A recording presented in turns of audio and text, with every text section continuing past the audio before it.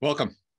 Thrilled to have you all here. We started the Research Foundation in 1995 because I didn't believe that a doctor should do something to or put something in a patient that they either didn't know how it worked or what the outcome was or how to make it better. And so much of what we were doing in medicine was interesting, helpful, but really relatively primitive. And I always felt that there had to be a way to make almost everything that I touched better.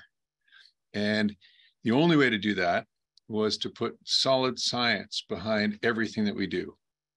And the only way to do that is to have the team like you around us in order to look at everything we're doing, do solid outcome studies around it, and understand, does it work, does it not work, and how can we make it better? And so today I'd like to talk to you about some of the things we're doing in the foundation that we're excited about this year. There's too much going on for me to be able to go through everything, but I'd love to touch on some of the highlights and share these with you. So fundamentally, our vision is to accelerate healing. For instance, why does it take a year to come back from an ACL injury? To treat, prevent, and cure arthritis, enabling you to play forever. So that's our vision. I'd like to talk to you about how we're executing on that and go from there. So first of all, around every physician, there's a team, and every scientist, there's a team. And without that team, there's no way to execute. And so I'm thrilled and honored to work with the team that's here in the clinic and foundation with us today, as well as the folks who are online and that we work with remotely around the world. So here, go back one. Here in the clinic, you guys have met Mani Vasal, who runs the research side of it from his wonderful PhD point of view and helps guide all the students and interns and folks who come and work with us all around. Dave Hopkins, who helps with all of our communications everywhere around the world. Lisa Evers, who's just joined us on the business side and development side, and many of you will probably get a phone call from her and hear from her to help us continue this work. And then the research and development team that's here in-house with Emma and Haley and Maya and Doral, who you also hear from on the development side, Davika and Aliyah. We always have interns and students who are coming through, as so much of what we do, we want to pass on to other folks to inspire them around this wonderful field of orthopedics and regenerative medicine and how to keep people young and how to keep them playing. But most importantly, also, we work with a team around the world. And that's the laboratory side of what we do. We can dream up techniques and we can sometimes use them in people before we use them in scientific experiments. But ideally, we want to test them all in various outcomes models in both animals and in the lab. And we're thrilled to be able to work with Tony Radcliffe in San Diego. You're going to hear more about him through our funding through the California Institute of Regenerative Medicine that Mani will talk about in a minute. With Daniel Grandy in New York, who does lots of our bench science. So I send tissues from the operating room to Daniel. He can grow them in tissue culture. We can add stem cells and growth factors and exosomes and all the things that we're passionate about today in trying to help treat tissues and accelerate that healing part of our whole story. And in the lab, we can do a lot of sorting about, which growth factor is going to make which cell and which tissue work better and grow faster and heal better in a different way. We work with Mark DeCoster in Louisiana. He's doing a fantastic concept where he puts little copper nanoparticles that cells can imbibe. And those of us who work with boats at all, as many of you know, I commute by boat to the office, and we paint the bottom of our boat with copper paints because the copper kills everything. Moths won't grow to it and doesn't slow your boat down. So you would think that if we're putting copper nanoparticles into cells, it would kill them. But in fact, Mark discovered that if they're in nanoparticle size, they don't kill them. They stimulate the cell to produce extracellular matrix and they upregulate it. And so one of the questions we asked him was, could we take these copper nanoparticles and add them to our cartilage cells when we're working with a patient and doing a grafting and stimulate a bigger, more robust healing response?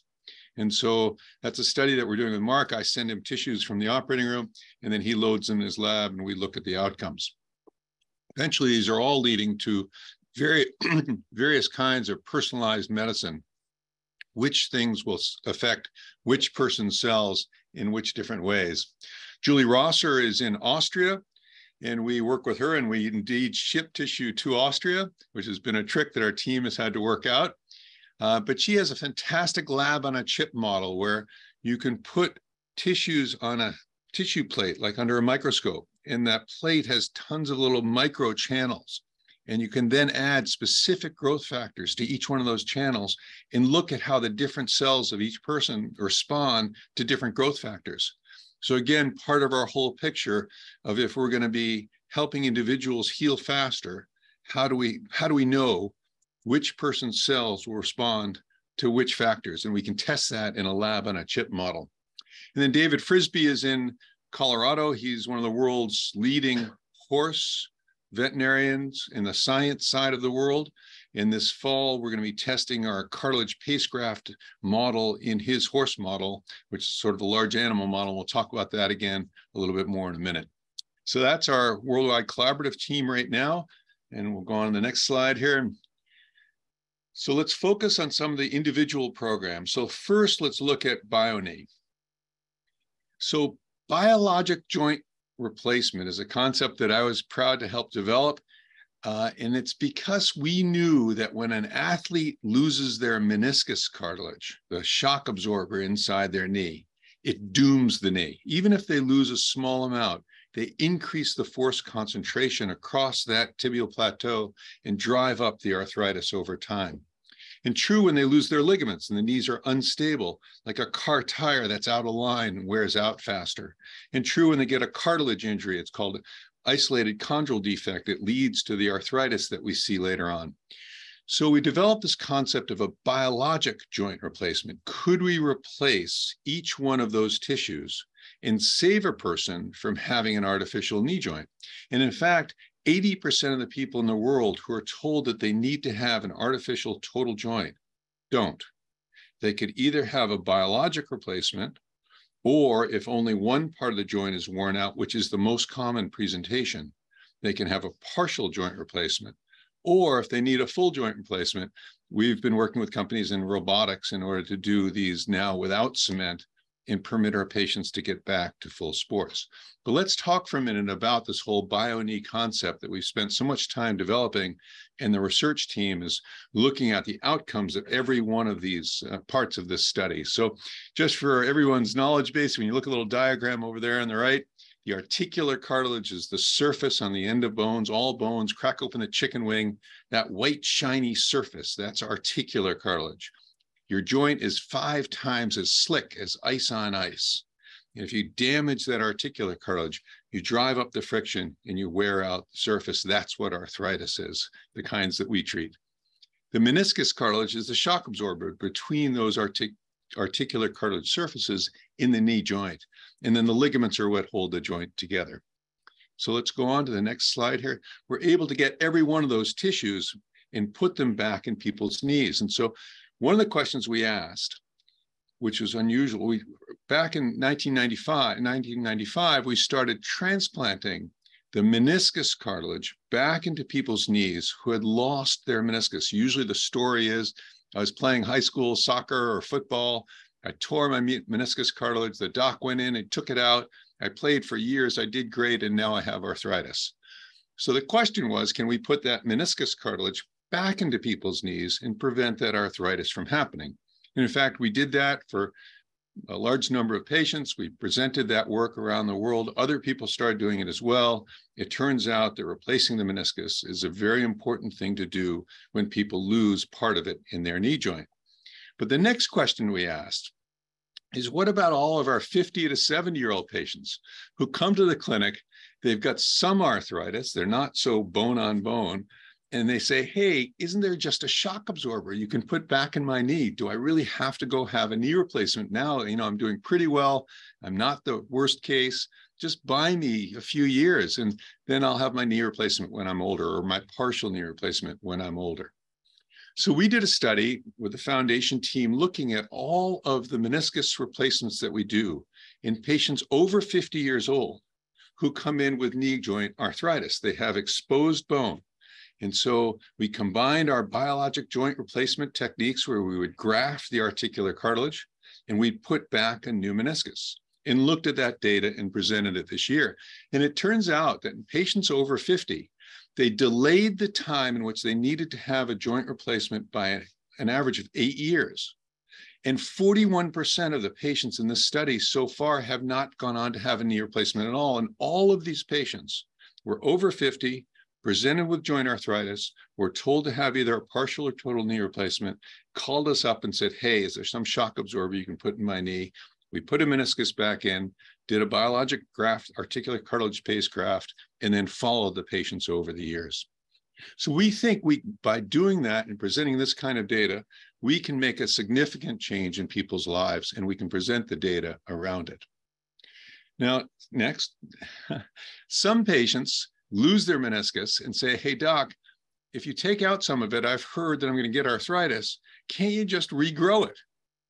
And so that was my own story. I was out for a run with my mentor, Dick Stedman, back in 1986 when I was a fellow in Lake Tahoe. He looked at my bow legs. I'd had my meniscus taken out. He said, you're going to develop arthritis.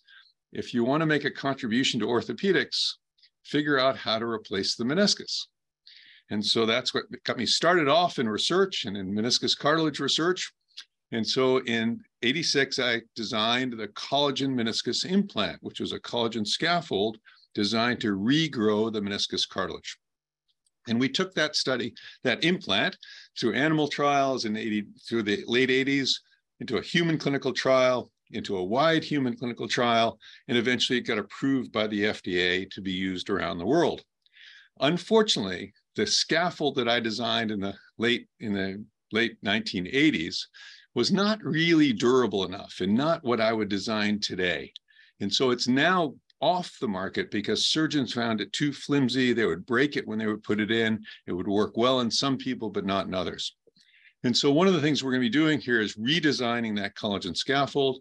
Hopefully we'll apply for grants to study that in animals and see if we can make a much more durable way of regrowing tissue in the knee joint. Next. So in addition to the key part of that biologic joint replacement is regrowing the articular cartilage, the part that we talked about. It's 5 times as slick as ice on ice. It's what you get when you get arthritis. So in 1991, I had worked with Dick Stedman and looked at all of his microfractures where he'd go in and make little holes in the joint. And then, while it worked well for some people, most people developed a fibrous tissue and it would fail after a few years. And so a lot of pro athletes had a microfracture procedure and then unfortunately didn't get through their whole career. So we said in 91, we observed that when we're operating on someone's ACL, the cruciate ligament inside the knee, we would often widen the notch to give the new ACL more room. And it turned out that those notches always grew back in, and sometimes we had to go and widen them again. The other thing we observed is that the bigger the injury, the bigger the healing response. So kids would come in with these horrible ski injuries and fractured joints, huge amount of blood in the knee. Those knees often healed better and with a more robust response than the ones that just had a little cartilage injury. So based on those observations, and also the observation that in the marrow, there were some marrow cells, which back then we didn't call them stem or progenitor or stromal cells. We just called them marrow cells. And we knew that they had the potential to heal. And the other thing we knew is that a guy named Salter had done a study that showed that when you apply motion to a healing tissue, it stimulates more normal collagen than if you put it in a cast. Because remember in the 80s, all these joints were being put in casts after ACL surgery. So taking all of those observations, we created something called the articular cartilage paste graft, where we took bone and cartilage from inside the knee in the intercollar notch, took it out of the knee, smashed it into a paste, bloodied the arthritic defect with a super microfracture, really created a fresh fracture, packed the graft back into it, and followed the patients over time. And it turned out that many of them healed well, as you can see in that slide down there on the right. This is the technique of how microfracture is done, or how paste grafting was done, where we would fracture the cartilage lesion. We'd go ahead, harvest graft from the intercollar notch, take it out of the knee, smash it into a paste, pack the paste back in.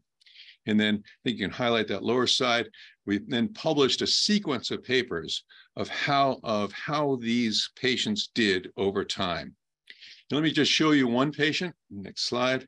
So here's a young guy who unfortunately had a brain tumor diagnosed at age 8, underwent the appropriate therapy for the brain tumor, which created all kinds of negative effects for him, and was put on growth factors in order to re-stimulate his growth.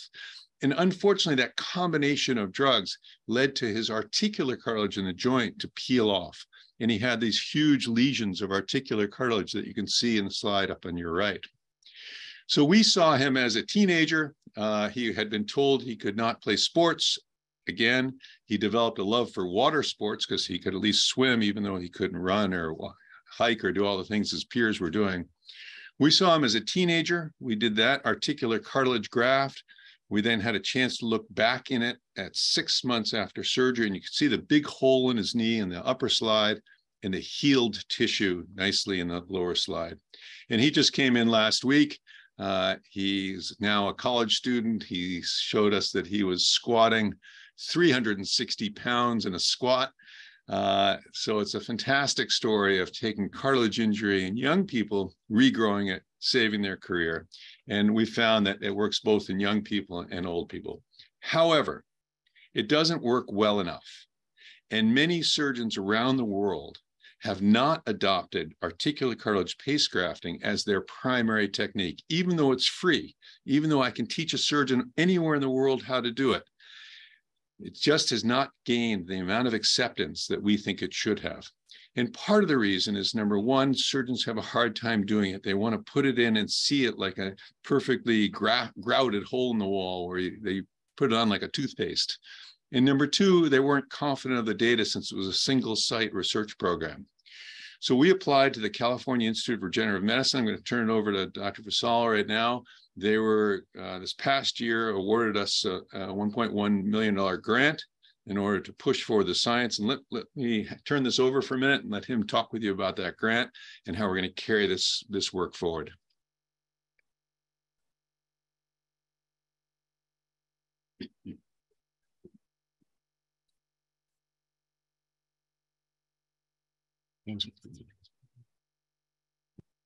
Thank you.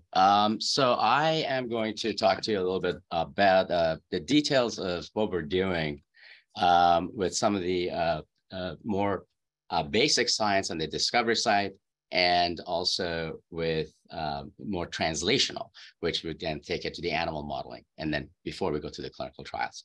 To step back, we always try to improve and enhance what we have and make it better. So we do know, of course, that the paste graft technique has had 3 decades of success, of course, but as science progresses and as science moves forward, we also have to keep up with it. So on that note, the field of regenerative medicine has had immense leaps in forward in the past 2 decades. And that's part of my background. So when I joined the foundation 5 years ago, I wanted to make sure that we keep up with that part. And of course, California is very lucky that we have California Institute for Regenerative Medicine, which is the stem cell agency. It's a granting agency. It is the 800-pound gorilla in the space globally.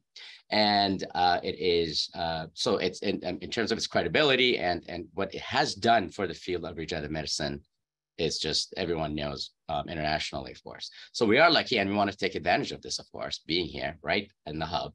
And consequently, we applied to one of the projects to enhance the spacecraft technique. We decided to partner up with our collaborative Dr. Anthony Ratcliffe down in San Diego, who's an amazing orthopedic scientist. And we applied for a grant trying to enhance and augment the paste graft technique using the new regenerative medicine science and what we can now do to enhance it as a 2.0 version, if you will, right? So, and we were lucky that we got this almost $1.2 million grant, which is very hard to get. It's a 5% chance of getting it. We got it. And we are 1 year into the grant, and it's a 2-year project. Already we are seeing immensely positive results from this, which is very encouraging. And of course, we have a long-term trajectory. What we're doing is adding growth factors that are the positive juices, as Dr. Stone talks about sometimes, which can enhance and augment and expedite healing process. And in this case, of course, it's cartilage regeneration is what we're aiming for. And we've characterized it in a dish. We have optimized it using mesenchymal stromal cells, which are quasi-stem cells. They're not stem cells, but they are support cells that secrete these growth factors. And an adhesive and hydrogel that Dr. Anthony Ratcliffe has proprietary technology on. And we are applying that now onto animal models. As you know, the progress of science, we have to depend on animal models that are as close, not quite, as it gets to the humans.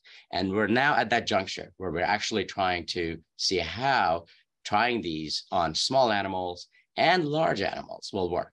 In parallel, we have received a very generous donation from one of our grateful patients in Canada that has an interest in the equine world. And so the injuries that we all suffer from in arthritis are not anything specific to humans. Of course, animals also suffer from these, and especially large animals. And if you think of a horse or dogs that, or even, most of the animals, in fact, they do suffer from the same injuries.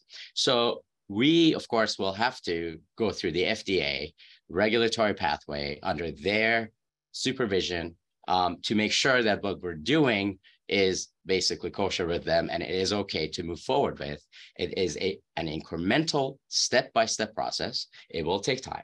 So what we're doing in parallel with our SARM grant, we are meeting with the FDA in the beginning of fourth quarter this year to discuss our protocol. And we have already set in place the process for our collaboration with Dr. David Frisbee at Colorado State, who is one of the key world-renowned equine surgeons. And we are going to do a 2-year study, basically replicating what we are doing right now with the SERM grant, the project that we're doing, and applying that in a large animal and in the horse in this case. And Tom O'Neill has, again, one of our leadership council members has generously donated the horses and has enabled this project to be expedited a little bit faster than it would have normally. So in 2 years, hopefully, we're going to stand here and we will, or maybe even a year, and give you an update on where we are with that, where we're adding, again, to the paste in the horse, in the cartilage, the hydrogel, which is an adhesive, basically agent that will keep the paste in place better than, and that's something that surgeons would want, of course, to make it more successful, and adding various growth factors such as mesenchymal stromal cells to it to see if we can augment it and expedite the cartilage regeneration in the large model. And on that note, so that's the total thing. So again, it's a big circle. They all link and it's a cohesive thing, pathway in our pipeline. And we appreciate your support and enthusiasm in our progress. I'm going to pass it on to Dr. Stone to discuss one more arm of our pipeline on the testosterone side, and all that. That's on to you.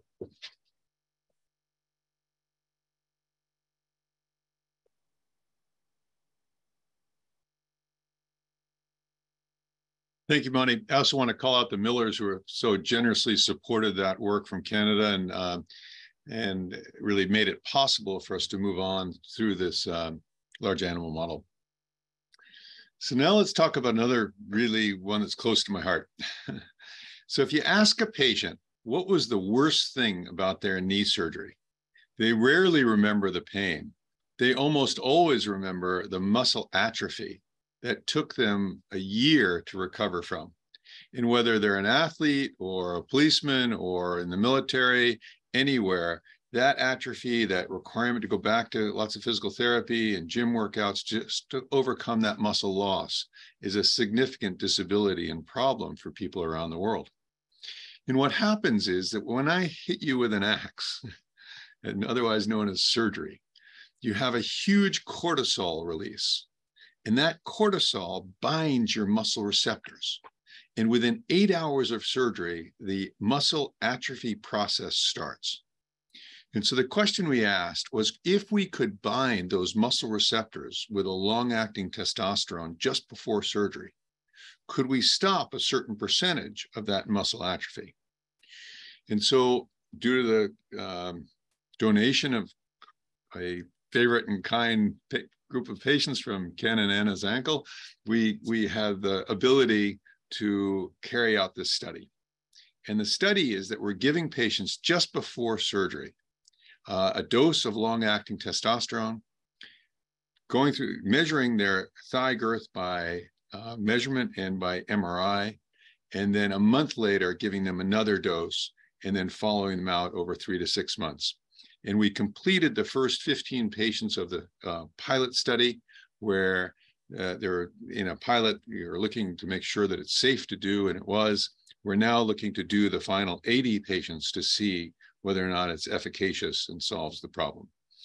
So that study, we've completed the pilot. We're going to start the wide clinical trial, or the larger clinical trial, as soon as we have funding for that. And by next year, we hope to be able to report to you what the outcomes are of that real study. Next. So it's not enough for us just to do work here and to carry out this work. What's really important for us is to communicate around the world, to teach doctors and scientists everywhere about what we're doing, why we're doing it, and how it can affect them and their patients. And so in that regard, I run around the world and give lectures. We write papers and posters and really try to communicate through the web all the science that we're doing and try to influence people around the world. A big part of the techniques that we're doing, the pace graft, meniscus transplant, eventually collagen regeneration, doesn't require any specific unique instrumentation or corporate support. One of the missions that we have been involved in is, can we teach developing physicians in developing countries how to do these regenerative medicine techniques and make it available to them? So part of our global mission is both teaching, but also engaging with physicians around the world to be able to deliver this kind of care. Next. So let me introduce two friends of the foundation and have them tell their stories. So we'll start with Andrea Haines. Go ahead. You there? Hi, I am here. Can you hear me okay? Yes? Okay. In 2001, 2001, I was diagnosed with articular cartilage transplantation. And I went to numerous different orthopedic surgeons trying to find out the best way to move ahead, because I'm a teacher and I'm very active. And this was a complete hit to my lifestyle. So what I did is I went to multiple surgeons and they all had the same sort of response. And that is, we're going to put in a cadaver part of some animal and put that into your knee. And I must have seen 6 or 7 different doctors, and they all basically had the same response. So I researched a little bit more and found Dr. Stone in San Francisco. And the reason I chose to go with him is because his technique seemed innovative and least invasive, most progressive thinking, using my own body materials. And I could get back on my bike and start doing all of my activities as soon as possible. So literally it happened very fast. I had the diagnosis, I did some research, and then I had it done in December of 2001. I was a nerd about following the protocol afterwards. And I think that that is a big part of why my healing has gone so well. I was non-weight bearing for 30 days, literally had to learn how to walk again. I did the CPM machine every single day. I did the electric stim machine every single day. I started my PT and I did that continuously. I mean, I really was a nerd about it. And I was back on my bike, I'd say by February, after that 1 month off. And that was a difficult month, but I can't afford to not have the use of my knee. So I got back on my bike in February. And then I think for the next year or so, I would check in with Dr. Stone. He would call and check in with me. I'd ask silly questions. Can I do this movement? Can I do this movement? And he would say yes or no. And I was in touch with the PT team at Stone Clinic. I kept taking my glucosamine chondroitin, my joint juice stuff, and just being very proactive about following the suggested protocol for recovery. And then for, I'd say the next 5 years or so, I added more stuff, more activities. At that time, I was riding my bike maybe 100 miles a week, commuting to work, to and fro on my bike. And then I would add benefit rides on the weekend, slowly incorporated a little bit of running. And then I moved to an even more active area than North County, San Diego, and to the Southern Sierras, and then incorporated more river activities. So that included river trips in Alaska, Colorado, California. So that I'd say more sports related activities, rock climbing, I added snowboarding, kind of went back to what I was doing before. And then eventually over time, kind of forgot about a knee injury. So by 2014, somebody said, do you want to do a triathlon? So that's when I said, sure, I'll give it a try. Because at that time I had incorporated swimming. And so swim, bike, run sounds great. 2014, I entered my first sanctioned tri. And it was fun and I did sort of well. So ever since then, I've been competing in triathlons, and I usually win my age group. I have had another injury since then. And Dr. Stone said, when I was sitting on the table, he said, I think we've seen you in here before for a knee injury. Which knee was it? And I said, I couldn't tell you. I don't know.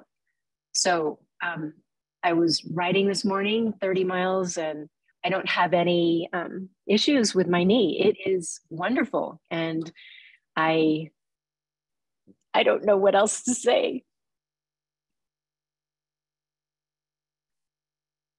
Thanks, Andrea. Great story. Just one last question. How many tries have you done?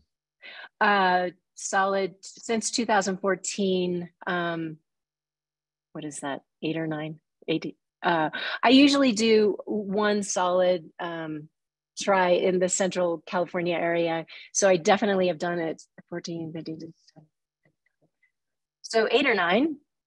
And then overall woman, the specific one I've been doing has been growing in popularity because of the location, and it's just a beautiful setup. So it's getting more competitive, and I can say that as time's gone on, I have probably placed in the top 20 of women, top 10 earlier for women, but yeah, it's been about that long. So we're very proud of you. So it's the story of people who are told that they can't return to impact sports, and they can if we can get them to regrow their cartilage and do that well. Thanks. Let's go on and go to Chris Hartley.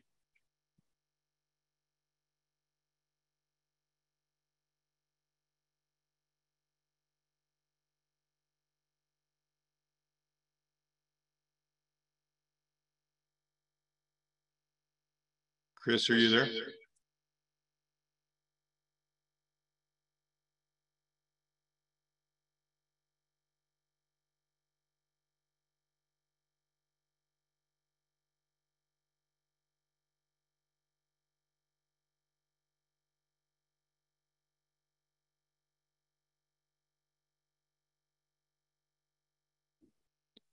Put me back on.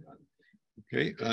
If Chris chimes in, we'll put her on. Otherwise, we'll open up for questions. So just remember to unmute yourself there and speak up if you want to.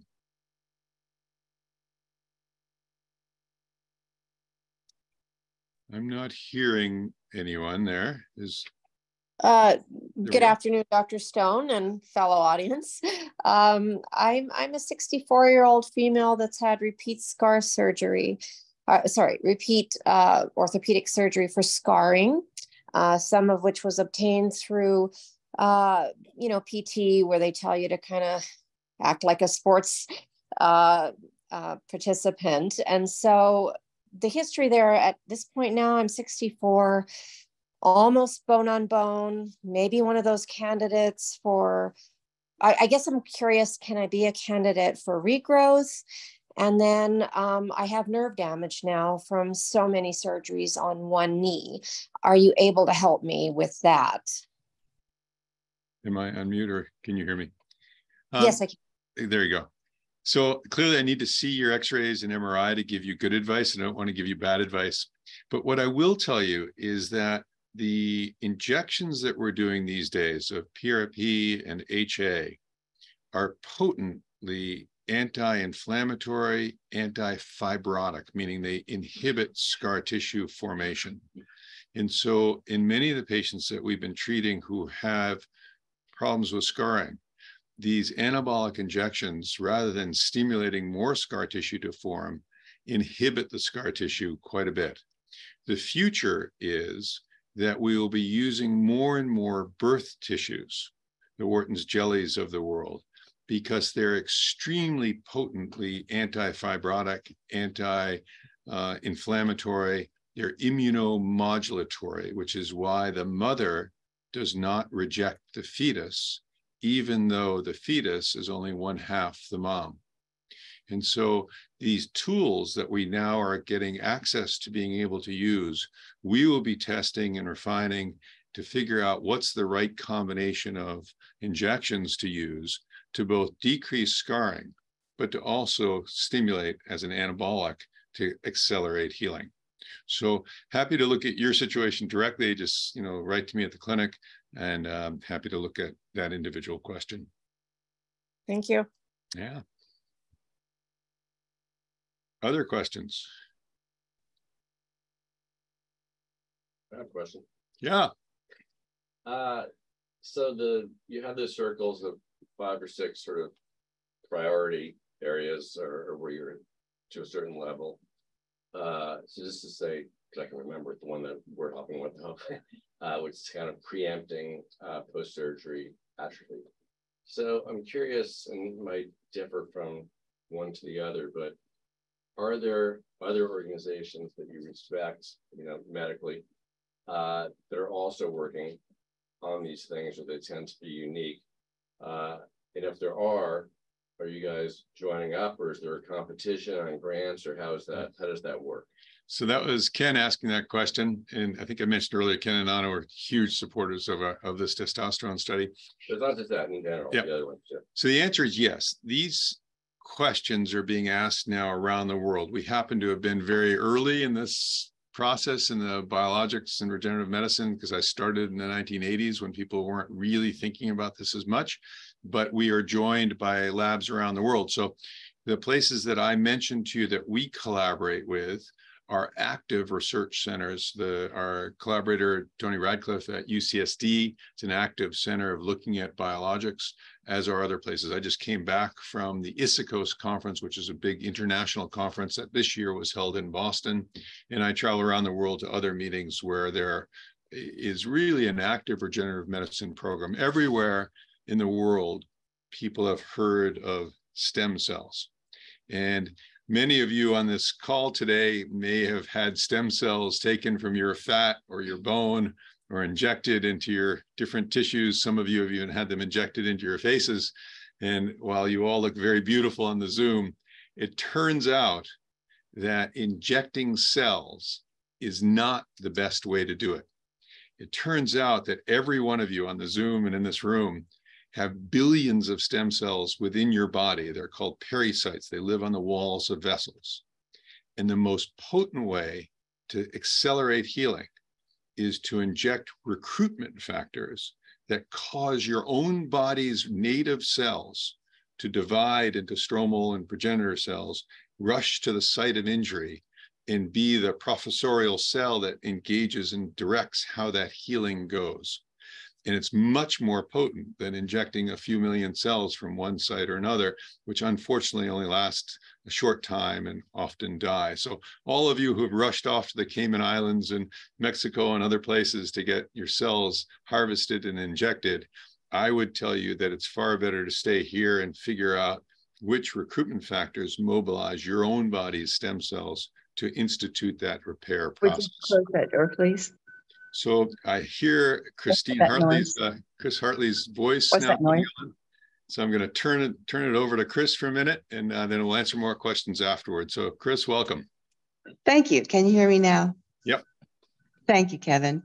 I'm not the super athlete, but I am a very active over 70-year-old woman who and chair of the Leadership Council of the Stone Research Foundation, which is a group of sustaining donors whose philanthropy and business expertise assist in supporting many aspects of Dr. Stone's research.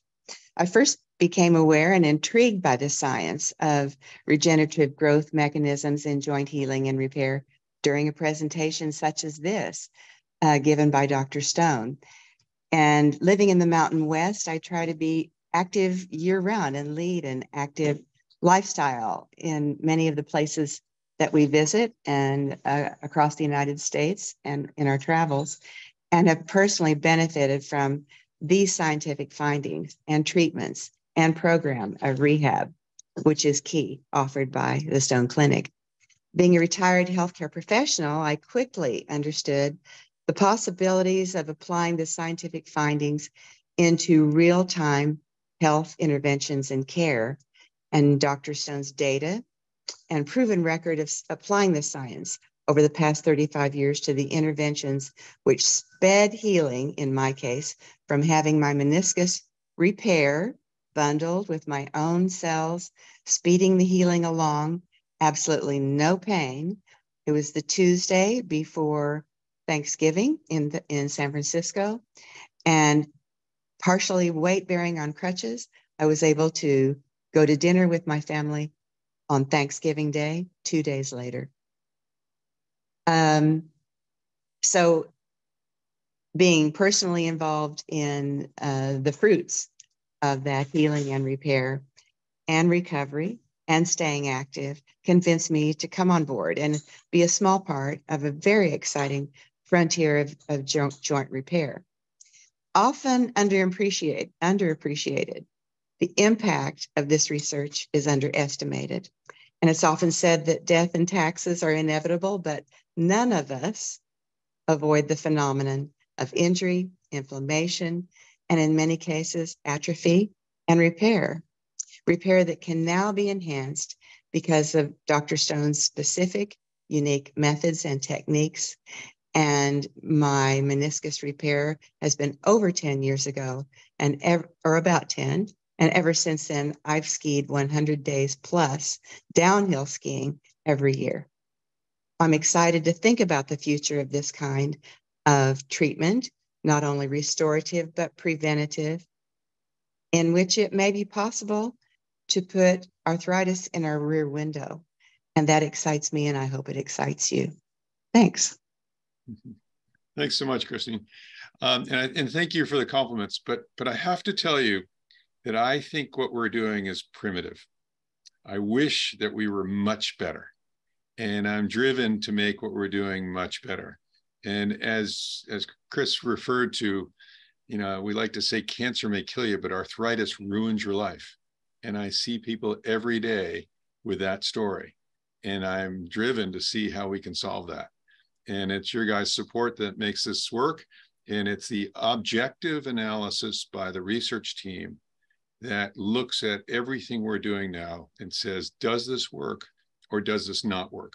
Or how do we make this work better? And I think that's the fun of what we do, the challenge of what we're doing, and it's what drives us every day. So appreciate your listening, appreciate your support. I'll open up one more time. If there are any last questions, otherwise we'll say goodbye to all of you and keep you in touch. We have a whole communications team here with Dave Hopkins running that and making sure that we reach out to all of you and communicate what we're doing and what we're excited about. We love telling patient stories because people like Annie, just excite us. And she's being very humble. She's won an incredible number of events in her age group and with a knee that was otherwise destroyed. And so, these are things that turn us on. So any other questions from the team or from the group? One quick question. Yeah. Oh. Please. In your comment with injection cell or injecting stem cells and instead injecting recruitment factors, were you referring to PRP type recruitment factor therapy, and where do you see that in the process? Yes, exactly. So we're doing lots of PRP plus hyaluronic acid injections. I have patients with absolutely horrible looking knee x-rays who come in once or twice a year, and usually just before ski season, and we do a combination of PRP HA injection for them, and they go off and ski the rest of the ski season. And hey doc, I'll let you fix my knee when these injections wear off is a very common story we're hearing. But they don't work for everybody, and they're not quite as potent as we'd like them to be. And so we did a prospective double-blind randomized control study here of PRP and HA plus other factors, which gave us information about how these things work. And we'd like to expand that work because clearly you have the ability to regenerate tissue, not just accelerate healing within you. The salamander knows how to do it. The little baby in utero knows how to do it. Children, if you cut off the tip of they cut off the tip of their finger by accident, often will regenerate that tip. And you tend to lose it as you age. So we know you have the genetics, we know you have the cells, and it's our job to unlock that combination for the various tissues and stimulate your ability to heal. So for right now, the short answer to your question is PRP plus HA is an effective tool. The longer part of this is, I know we can do better. Tool for arthritis or more for or meniscus? It's a tool for reducing inflammation, reducing pain, recruiting cells. We do not have evidence that a PRP HA injection causes tissue healing. So on the positive side, the joints feel so much better. On the negative side, am I just permitting my patient to destroy their joints? And it's a real question. We want to get good enough where we can inject something that will actually stimulate a healing response in a reproducible way. And we just don't have that data yet. Dr. Stone? Yeah. There's a question in the chat about the testosterone therapy, which is whether it can be used both for females and males. And then a second question about that. What is the projected timeline, assuming that you have a successful outcome in the testosterone project? Like, how many years would it be before it would be applicable to everyone? Sure. So here's the barriers. It's about $10,000 per patient to complete that trial. We need another 80 patients to complete it. So as soon as we're funded, we'll launch that part of that trial. Most likely will take 1 to 2 years to complete all 80 patients. Then we process the data, submit it to the FDA, and submit it to the various companies and look for an approval. And in this case, since those drugs are approved, it would be looking for an approval for a new indication. Obviously, it could be used off-label, but the idea is to get a drug company where we test their long-acting testosterone to turn our data over to the FDA and say, hey, here's the data that it's safe, here's the data that it's effective. We want an indication to use this to prevent atrophy. So that's the process we will go through over the next window of time. And it can be used for males and females? So we're only testing in males right now because of all the history of testosterone, but my suspicion is there's no reason why a short acting, it's only a month of drug therapy, couldn't be used in women as well. Okay, thank you. Sure. All right, I think I saw you light up there for a minute. Yes, thank you. I wanted to toss my 2 cents in here for those of you who don't know me. I'm also a physician, and I do some high-end cutting work in interventional radiology. I want to say, I mean, I've said this to Dr. Stone, but I want to say this more publicly, that I'm incredibly impressed by what Dr. Stone has been able to accomplish and what he's done for what you've been able to accomplish is like there are people who have a lot of resources and accomplish very little. And there are others who have relatively few resources and accomplish a tremendous amount with those resources. And you're definitely in that camp. And I mean, this is an area of medicine where I, as a physician, feel like I mean, it should be criminal that we've spent so little money as, you know, as a country, as a field in the area of this sort of research. Um, the areas where we in medicine have been spending money on, um, in arthritis have been, I mean, they're driven by entities that have agendas that aren't really looking out for the best interests of the patients. And having a physician and scientist researcher like you who's fighting for what's best for the patient who's sitting in front of you, you're few and far in between. And we should do everything we can to support you. I hope you're not a dying breed, but the younger doctors, I don't see that same level of expertise and drive and sense of sacrifice to accomplish these things. And so, as I've told you before, you're not allowed to retire anytime soon. And I think we should all do what we can to support this work that you're doing. It's truly phenomenal. I flew in from another state to be treated by Dr. Stone, and if I ever need anything else, believe me, you're the only one who's touching my knee. Thanks so much, Art. And to one of your points, though, a big part of our mission is teaching. And so we have young fellows and residents and volunteers come through the clinic.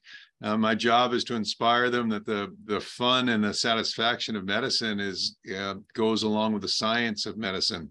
And just feeling the way I feel, which is that everything I touch, I'm thinking about how do we make it better? How do I do this better? How do I do every procedure better?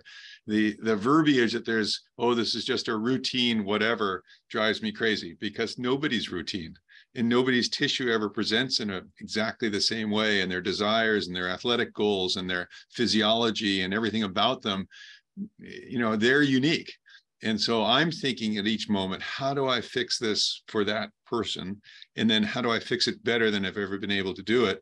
And then what tools do I need to make that even better? And that's where the whole research side of it comes in as well. So the fun and the sport and the satisfaction of this part of medicine goes hand in hand with science. And I'm hoping that everybody who comes along or comes through here feels that energy and that enthusiasm. And that's what we're trying to infect people with. In some ways, also for our patients, I often say I'm a drug pusher, because I'm pushing adrenaline, testosterone, pheromones, all the good feelings, all the wonderful drugs that you naturally get out of exercise. And if I can help people get back to exercise, then I think we're doing the right thing. Almost all of the longevity data that you're looking at today, whether it's metformin, whether it's, you know, pick your drug or pick your science that makes a worm live longer, every single one of those studies shows results that are equal to what a patient gets from an hour of exercise. And so our ability to keep every one of you exercising every day will keep your longevity going, as well as your lifelong satisfaction. That joy and that passion that I know you're instilling in the people, in the medical professionals, the physicians who rotate through your clinic. I mean, one of the problems is that as those people go out to work for a group or work for a hospital, then they get pressured into caring about things that aren't necessarily what's in the best interest of the patient, and that becomes their focus more than developing, you know, instituting and implementing these techniques. And because if the hospital's not going to make money from it and the group's not going to make money from it, then, and there's no CPT code and they're not generating RVUs, then they're not going to get the support from the group or the hospital to implement these methods. And that's why I'm so glad that you've remained independent, so that you can do what's in the best interest of the patients, and you don't have that same level of pressure in that way. Getting these things reimbursed by insurance or supported, I mean, that's a whole separate question. Now, those of us who are fortunate to be able to pay for it out of pocket, that's wonderful and great. And I'm so glad that you offer it. I it kills me inside that there are people who that this isn't offered this isn't offered much more widely, and the reason, and understanding the reason behind why it's not offered much more widely, it's incredibly frustrating. So I'm glad that you're able to pull it off, you know, and stay independent and offer these things. How you can then eventually cause a shift in the wider medical system, now that's a heavy lift, but I think you're doing everything you can, and everything that can reasonably done. I think you're doing it, and so hats off to you. Keep up the good fight. Thanks so much. Anyone else popping in there? I see Tom Turk on the line there. Okay, great. Listen, I want to thank all of you for listening to us today, and I hope we've inspired you to come join us. Take all the help we can get, and my job is to keep you playing forever, dropping dead at age 100, playing the sport you love. So take care. Have a great week. Bye-bye.